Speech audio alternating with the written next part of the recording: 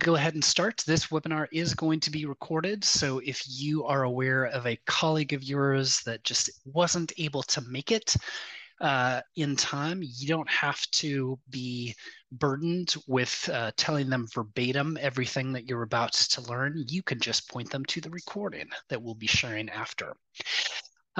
So once again, the webinar here today is Attendee Self-Service with the Soapbox Engage Events app. My name is Tim Forbes. I'm the VP of Products and Client Success here at Soapbox Engage. And I must say, we are very excited about this new functionality that we are going to be sharing with you, because it is going to be quite powerful and we think quite useful for you in pursuing your mission and in getting the information that you need from folks who are your most ardent supporters, those that come to your events, particularly ones like, say, end of the year galas that you all might be thinking about right now. And we trust that the functionality that we're going to be walking through will prove useful to you in managing those events. What I do want to share just from the top is we do have a brand new section of our knowledge base to which we've added 9 new articles. The 10th one in this list here is in a different section of our knowledge base, but it is relevant as well. I am going to go ahead and just toss in the link to this announcement. This announcement was one that you probably saw earlier. We've just updated it with these links. And what I'll be doing is referring to some of these articles as we go through our webinar today, so that you can know where to go for step-by-step instructions for how to do what we're going to show you in this webinar. So first things first, what are we talking about when we're talking about attendee self-service? Or we could broaden this to event orderers and attendee self-service. What we are meaning is that when you have an event that you hold and get registrations through Soapbox, and folks come and register for your event by putting in their contact information and then providing how many tickets they want to purchase, and then potentially details of those attendees. What we're going to be referring to is how you can allow folks who order through the Soapbox Engage Events app, how you can allow them access to view all of the orders that they've placed with you as a logged in user, and how you can let those orderers view individual tickets, edit those individual tickets, and then share links to those individual tickets to other folks that they want to use those tickets to attend your event, so that they also can view details of a ticket and edit various details of that ticket that you choose to give them access to.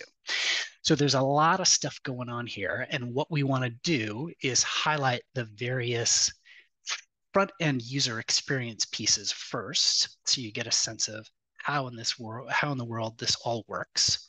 And then we can dive into the specific setup steps that you have within the Soapbox Engage administrator. One thing to point out is that the functionality that we're going to be walking through is relevant whether or not you choose to have the event registration attendee information form displayed here. So in some cases, you may want to get or allow folks to provide you information about each attendee at the point of registration. Other times you may not want to. You may want to say, hey, we're going to go ahead and just ask for the number of tickets that folks want. And we won't even show the attendee information form at all. Either approach is fine. You can choose either option and still have the ability to use the attendee self-service options that we'll show, so that folks can provide details of each attendee to you later on. So how do folks get to see, first off, their orders with you all? So we're going to start with the logged in user experience. One thing that we should note is that this functionality for viewing the attendee information and the orders for a given orderer assumes that you have the portal add-on so that you allow folks the front-end user experience of logging into their own account for a personalized user experience. One way that folks can access their list of orders that they've placed with you is just through an event that you have set up. So if we scroll down on this example event, for those who are familiar with our events app, you'll notice we've got the ticket table here on this event detail page. We have this attend this event button. We also have this brand new thing that is a manage my tickets button. This is something that, as we'll see later on, can be turned on or off on an event by event basis. In this particular case, for this gala event, we've chosen to enable it. So that's why it's appearing here. I'm going to go ahead and click on that button. Because I'm already logged in, I'm taken to this My Event Orders view. If I were not logged in already, I would be prompted to log in, and then I would be sent to this page. So here's our first glimpse at the new functionality. This My Event Orders view is something that requires a couple steps to create. First is you create a menu item in the system. This is essentially just allowing you the ability to define what the URL is that folks will access when they come to this page. In this case, it's just My Event Orders. And we've got details for how you can create a menu item in those knowledge base articles that I posted the summary link to in the chat. So it presupposes that you have an event, My Event Orders URL that you've created, and that you've associated that with the events app in the configuration for events. And we'll take a peek at that later on. So we're logged in here. We've got the My Event Orders up. We have just one and only one event that we've placed an order for as this logged in user. It happens to be the event that we were just looking at, Giving Tuesday Dinner and Gala Auction. You can see that we placed this order just today. We're extremely excited about attending this event. We said that the start date for the event is November 28th and that we have 5 tickets that we've registered for this event. Now, from here, as a logged in user, we can go ahead and click that link, and it takes us to the detail view of our order. So we get to see, again, the event name, the event date, the event time, the order ID. That's a unique ID for identifying what order this is. Again, we get to see the order date and time and the amount of the order. And then below, we get to see all of the tickets that we have registered for. You'll see a mix of tickets that have information and tickets that don't have information. So where a ticket holder name is absent, we just have the default no name provided. If we have the name of a ticket holder, like for Snookums Penguin, that appears there under ticket holder. Then we see the type of ticket. In this case, this event has one and only one type. So all of these are gala dinner tickets. We get to see the price of that ticket. And then in this other column next to price, missing required info, we have just a simple yes or no.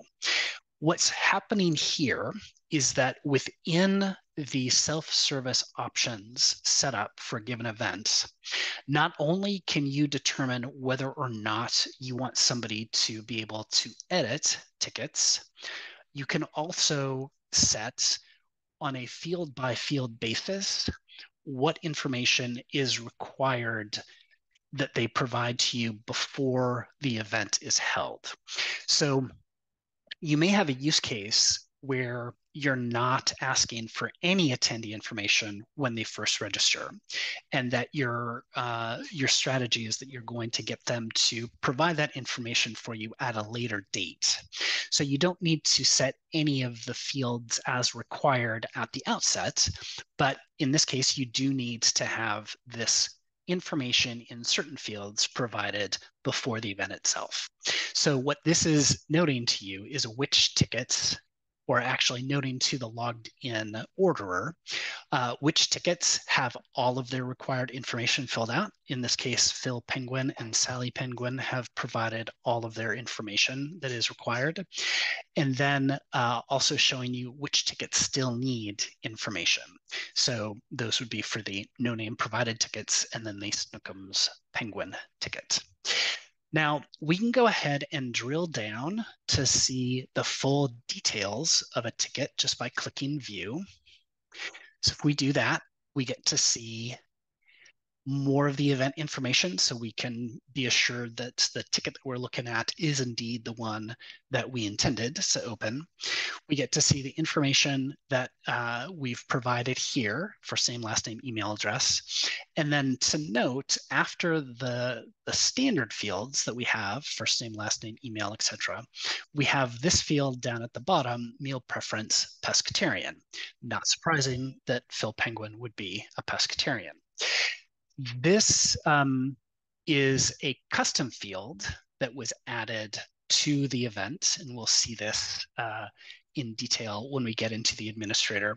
It happens to be a custom field that is integrated with our Microsoft Dynamics solution, so that these values were written to Microsoft Dynamics. The same thing would be true for Salesforce custom fields if your Soapbox Engage instance integrates with Salesforce. So we don't want to just look at the ticket. We want to go ahead and edit this ticket. So we'll go ahead and click Edit. On the Edit view, we get to see the information that we've already provided, and we can change that if we wish. So let's go ahead and say that Phil has decided to become a vegan. So we'll go ahead and save that. And that will update the system so that Phil's ticket is now associated with the option of vegan. If we were to go ahead and go back to our event detail view, we could go to these other individuals, click Edit, right from the My Event Order detail view if we wish. We don't need to see the ticket detail view in order to edit it. And we could go ahead and enter the information that we want here. Now, this is all for the event orderer. They get these views of the My Event Orders, so they can see all of the orders that they've ever placed. Specifically, what's going on behind the scenes there is any event order that is associated with the email of the logged in user will be displayed. So even if you've been using Soapbox events for years and years and years, and you haven't had the portal experience where folks are logging into the front end, you can still have the My Event Orders view available and displaying relevant information to folks when they log in based on that email matching. So the logged in event orderer can see that My Event Orders view that lists all of the event orders. They can see this My Order view of an individual order. They can drill down to a ticket. And from here, if they wish, they can go ahead and take the URL for this view. Really fast. We heard back from the They can go ahead and take the URL for this ticket view and send it to any individual that they would like to fill out this ticket. So if they have individuals that they want to have attend this event, by sending them this link for this ticket, if you've allowed access to ticket holders or anonymous users to view a ticket and edit a ticket, they would be able to do just that. So an individual who is the orderer could share these most likely via email with the individuals that they want to complete the details on this ticket, so they can provide first name, last name, email address, meal preference, etc. And then that individual would be able to view it just like the orderer could. They wouldn't have access to the My Order view or the My Event Orders view, because those are just available for the logged in user. But as a front-end anonymous user, they'd be able to view a ticket and edit a ticket if you've granted them access. So we've been noting a number of times about different parameters, things that you can decide to do or not do to grant access or restrict access. And I've promised that we would look at the administrator to show you how that is all done. So we are logged into the administrator for this Soapbox Engage training account, and we'll show you a few things first. First, we'll go to the events configuration. And on the configuration view, we have a My Tickets tab. If we click on that, this is where you can go ahead and select which menu item that you created should be used for the My Orders page. And again, you can feel free to review the link that we shared in the chat that has the links to all the different new knowledge base articles. So that'll walk you through both how to create the menu item for the My Event Orders view, and then how to associate it here with the Events app My Orders page. In addition, you've got the ability to customize a few other things. So you can customize the title of the My Orders page. You can add in some intro and outro text on that page. And then the same is true for those individual My Order detail pages. So you can set the page title for My Order, and then again, set the intro and outro. And then lastly, you've got the ability to set the detail page title for the My Ticket view and the My Ticket edit page title. So all of those are open for you to edit if you don't like the default values, or if you want to provide some additional information in the intro and outro for those pages. Now, the bulk of the settings that we have that control the user experience for an event are on the individual event pages. So if we go ahead and search for the events that we were using as our demo, we can go ahead and open up the edit view of this Giving Tuesday dinner and auction gala. And first things first, if we click the Edit tab, we can scroll down to the self-service option. And here is where we can determine a number of things. First and foremost, whether or not folks can edit the tickets at all. If you want, you can have things set up so that you create the menu item for the My Event Orders and just leave it at that. Just have a way that logged in users can go and view what they've registered for. You don't need to give them edit access to anything.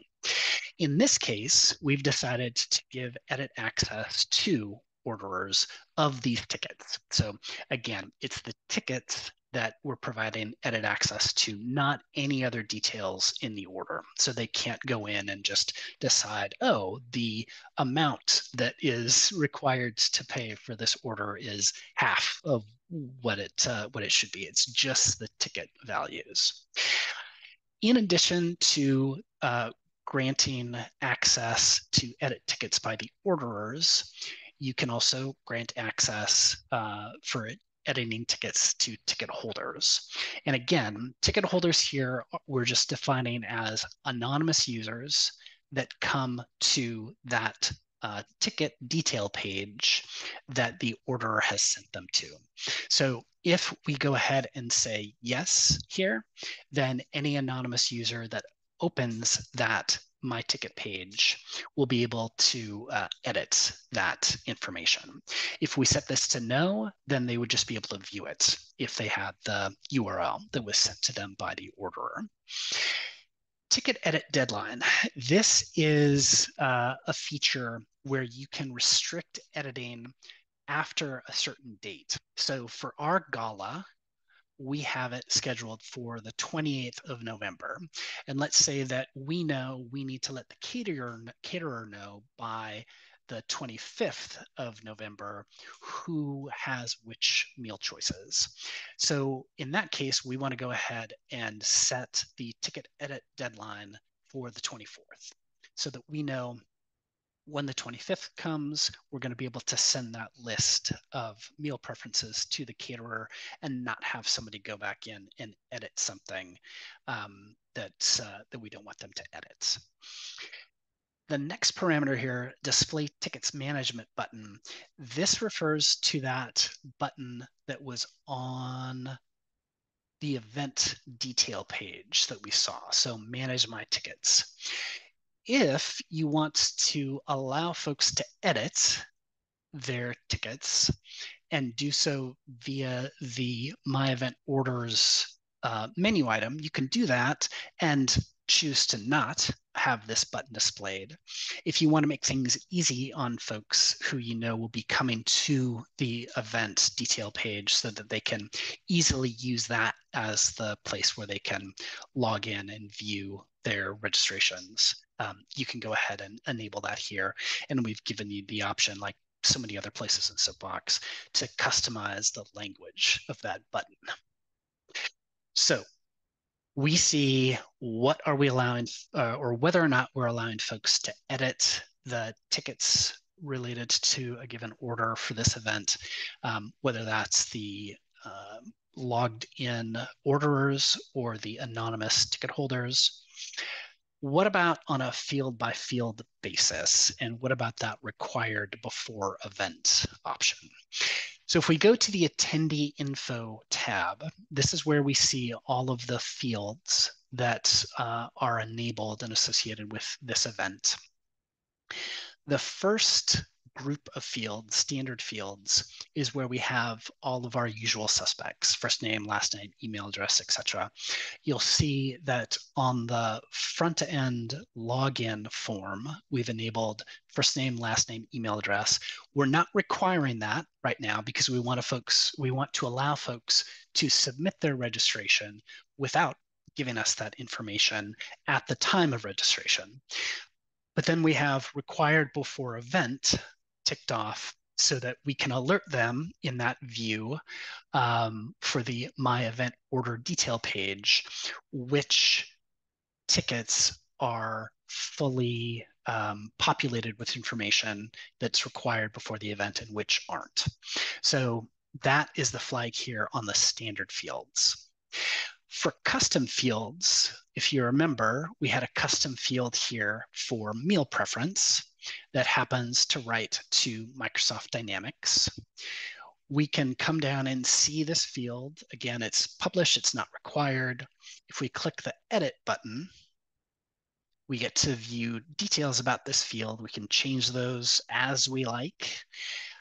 We've also got the same option here for required before event. We've set that to yes. And then further down, we've got some additional options for any custom field that integrates with either Microsoft or Salesforce. And those get more specific about who can do what. So allow orderers to view in portal, yes or no. Allow orders to edit in portal, yes or no. And then the same is true for ticket holders, or again, anonymous users, to either view or edit. So if you wanted, you could have it so that these fields are included on the initial registration form, but not even visible to either logged in orderers or ticket holders on the My Events order detail view. We've set them to visible to both parties and also editable. But again, you could elect to have them visible and not editable, or editable, say, just by the orderer, and have it so that individual ticket holders can't edit those values. So you've got a number of different options there. By contrast, the standard fields, if they are shown, will be displayed and editable to folks on the My Ticket view. At this time, there's not the option to set these as not editable. That is just following whatever parameter you've chosen for the edit access to the event tickets writ large on that first view that we saw. One other thing to note before we close things out here is that with these different ways of being able to edit tickets, you can edit tickets in the administrator. As an administrator, you can have orderers editing tickets on the front end. You can have anonymous users editing tickets on the front end. We wanted to make sure that you had a way to determine who edited a given ticket and when it was last edited. So if you want to find out that detail for a given ticket, you can go into orders, you can open the order in question, you can scroll down to the ticket information section, and then go ahead and click view to see the details of a given ticket. And if it's been edited, you'll see that noted here under last modified and last modified by. So if we were to go ahead and click edit, and we change this name and click save and refresh, then we see that this was modified today by us, the administrator. One thing to note about the edits that are made to given tickets. At this time, those edits are recorded just in Soapbox. So if you have an integration that is set up with either Microsoft or Salesforce as your CRM, any changes that are made either by the administrator, by you, or by front-end users to ticket details will be saved just locally to Soapbox. They won't be sent to Microsoft or Salesforce. You do have the option of exporting those values just by going to the events add edit view. You can go to the reservations tab and you can export attendees. You can also do this from the orders view as well. And from there, you can have that be the list that you use to send to your caterer, or to print out before you go to the event, or to go ahead and upload those changes into your CRM for those individual tickets and ticket holders. That is our webinar for today. A couple things to note is we do have another bit of functionality that's going to be added in short order. That is the ability to cancel a ticket. That will be posted to our community announcement board for Soapbox Engage updates when it is live. So be on the lookout for that. And just in case you hadn't seen this yet, we're actually in this webinar today using some of the newest functionality that we have in the Events app, which is the ability to track attendance. So for those who have Zoom integration for events like we have for our Soapbox Engage site, we did just release the ability to track attendance and have that attendance recorded in Soapbox. So you can see which of your registrants came to the webinar, and details on how long they stayed as well. So if that is of interest to you at all, feel free to go ahead and check out our knowledge base. We've got new articles there about attendance tracking. Thanks so much for your time and attention. If you've got any questions about this functionality, feel free to open up a support ticket. If you don't have our events app or you don't have our portals functionality and you're interested, feel free to reach out. We'd love to chat with you, and have a fantastic day.